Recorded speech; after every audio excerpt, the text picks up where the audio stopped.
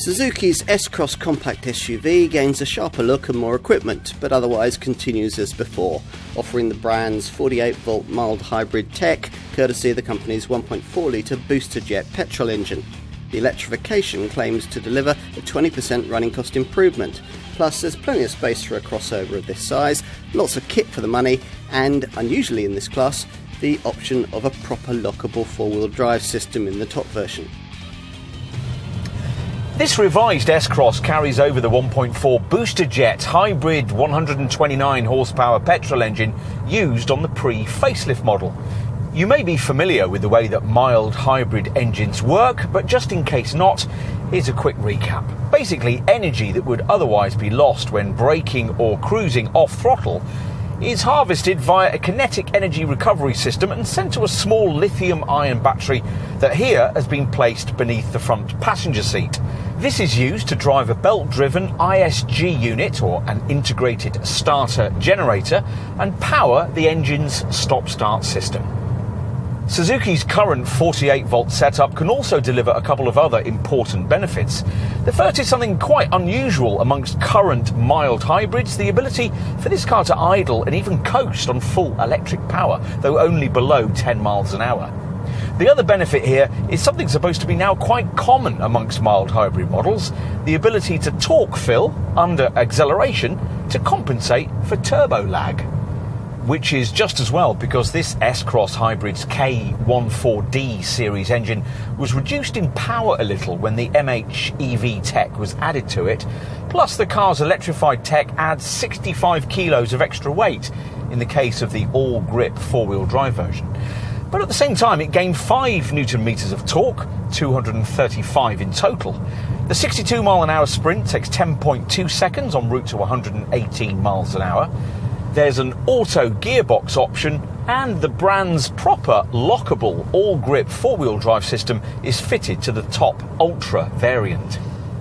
Visually, the S Cross has always looked rather dull, so the aesthetic changes made here will be welcomed by dealers, giving this SUV a bolder, more muscular design that enhances its presence with larger and more angular wheel arches and smooth flowing lines. Inside, no changes have been made. Up front, it's an inoffensive but not unpleasant piece of design, and the fixtures and fittings feel well screwed together from the Hungarian factory, although some of the materials are a bit scratchy. At the rear, the generous 2,600mm wheelbase length frees up plenty of rear seat space. Time to take a look in the boot. Now, at 430 litres in size, it's about 20% bigger than the trunk you'd get in a smaller Super Mini-based crossover like Mockers, EcoSports and so on. Only if you need more space than the basic boot area provides might the S Cross disappoint, for pushing forward the split-folding rear bench only increases your capacity up to 875 litres, around half what you get from some rivals. It does help, though, that if you position the false boot floor properly, you can get a totally flat load bay. Suzuki reckons that the 48-volt mild hybrid tech has delivered improvements in fuel economy and emissions of up to 20%, though it's difficult to verify that claim with any real accuracy. The WLTP figures show a front-driven version of this model managing 53.2 mpg and 120 grams per kilometre, while the ALLGRIP four-wheel drive version delivers 47.8 mpg and 133 grams per kilometre.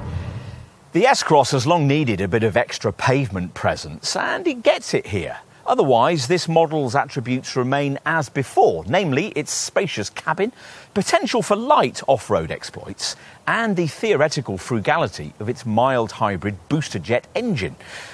The prominent hybrid badging here might lead you to expect more efficiency benefits than are actually delivered. Its effect on everyday running costs, though welcome, are somewhat marginal. But every little helps, and the 48-volt tech is certainly useful in the way it better assists with pulling power and allows for fully electrified progress below 10 miles an hour. Whether this and the visual update are together enough to make customers interested in the S Cross who weren't before is more debatable. But it all gives this car extra selling points, and that's never a bad thing.